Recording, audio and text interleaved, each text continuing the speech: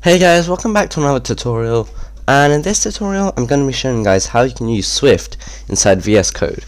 So most of the time if you're programming in Swift you'll usually just want to use Xcode, but I guess if you like how VS Code looks and you have a lot of extensions set up, you can use VS Code. So when you open VS Code, you'll probably be seeing this screen, or you'll be on the startup screen, whichever one, but it doesn't really matter. So what you need to do is go over here, and you can either open a folder or you can just create a new file like this. And if you actually no, you probably shouldn't do that. Let's just close that.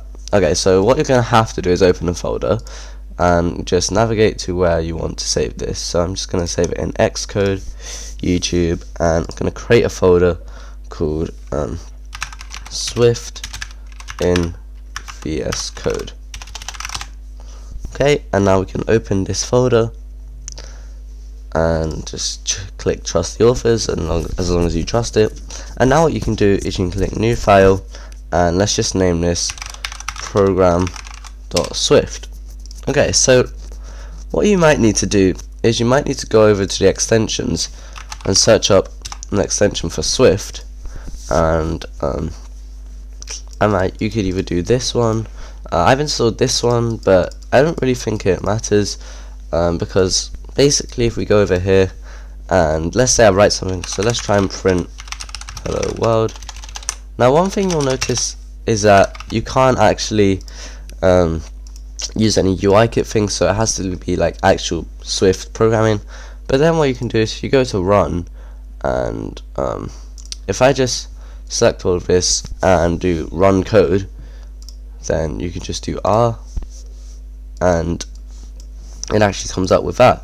So what you can't do is go up here and click run and click start debugging, because then it's going to tell you this, and I don't actually think there is any Swift debugging things in here, unless this is one. But usually what I do instead is I'll just go here and I'll just right click and click run code, and it'll run it all.